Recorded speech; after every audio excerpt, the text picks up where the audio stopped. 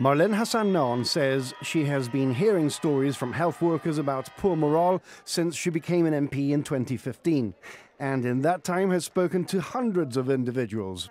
She says working in a high-pressure environment with poor hourly rates has had an impact on morale, and after the Unite-led demonstration, this cannot be disputed by anyone.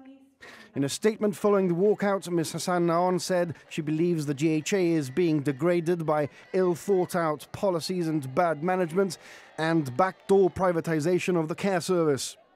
To make matters worse, she says, this privatization process has been executed in a manner that is less than transparent, which further raises concerns as to the motivation behind this traumatic policy shift.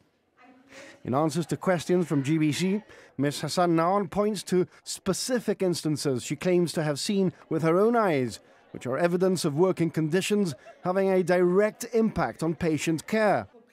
Among these, she lists long waiting times in wards when patients buzz for attention, poor standards of hygiene being adhered to, and poor communication between patients and staff. She praises the Minister for Health for always having dealt with her complaints diligently, but points out that the system is clearly not functioning properly, and that there is a real risk of these issues becoming systemic.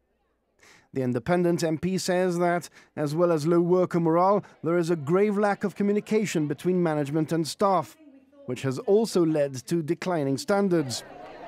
Ms. Hassan Nahon says privatization prioritizes revenue above patient well-being, and in Gibraltar we are getting all the disadvantages of privatization without any of the benefits, i.e. a competitive market capable of generating consumer options. She says a genuinely publicly run and funded health system is the only way to ensure that every penny goes to patients and not to a private business, that staff have adequate working conditions, and that qualified professionals scrutinize standards of care.